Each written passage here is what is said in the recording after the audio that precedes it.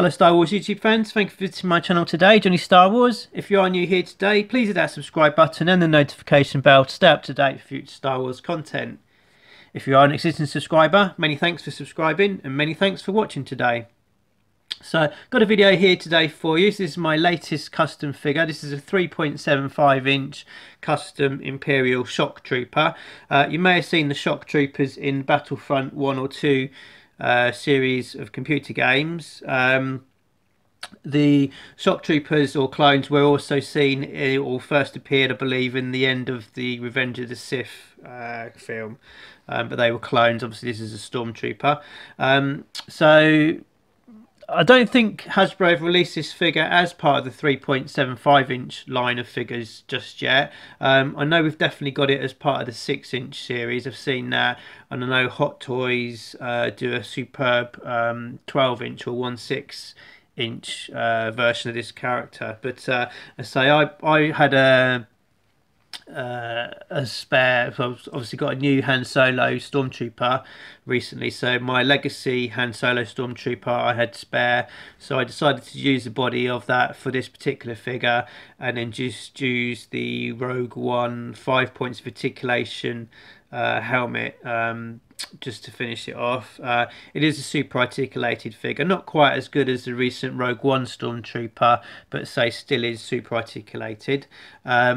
I've added the backpack to this figure, so I'll give you a closer look at that. So it's not quite accurate to that of the Shock Trooper that you see in Battlefront. So this is just one I had laying about from an older figure, so I decided to use that on this. And I've made this magnetic, so it just attaches nicely to the back there and holds it on quite nicely.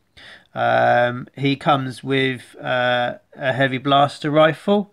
So the Shock Troopers, they are an elite band of Stormtrooper. They generally served either on Coruscant or served the Emperor himself, and they typically come with heavy blaster rifles. So this one's got the DL-19, as I say, and also down here the E111 blaster as well. But as I say, I got it set up with the heavy blaster rifle. He has got a little bit of weathering on this. I don't know if it comes up on the camera very well, but it's got a nice sort of sandy, just a nice light dust over the figure. I've not gone too mad with the weathering. Sometimes you can get carried away and end up with quite a dark looking figure, so I've kept it quite light.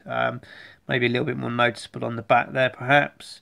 A lot of mostly sort of paintwork on this figure, sort of masking off and painting, rubbing the joints so you don't get the paint rub on the figure, and then I've just sealed that with a matte varnish as well.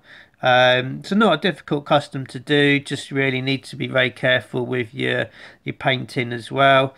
More so just on that helmet, that was a sort of probably the tricky bit and the bit I was worried about cocking up, but I was quite pleased how that come out, considering it's quite sort of fine detail on there.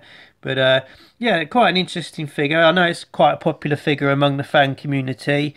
Lots of cosplayers have done this figure, and so, you know, generally a quite popular figure. It's also interesting in the Mandalorian, in the sneak sort of trailer that we got, they've got an incinerator trooper. So hopefully we might get this guy on screen at some point in the future. It'd be great to see this character on a live action film at some point. But yeah, hope you liked that video today, and as always, let me know your comments below, and I shall see you next time. Thank you for watching my video today. If you'd really like to help support the channel, please give me a big thumbs up and leave a comment. This really does help grow the channel. Also in the description you'll see a link to my Redbubble page. Please consider visiting this for some cool merchandise. Anything you do buy will really go to help bring you exciting future content. Many thanks for watching.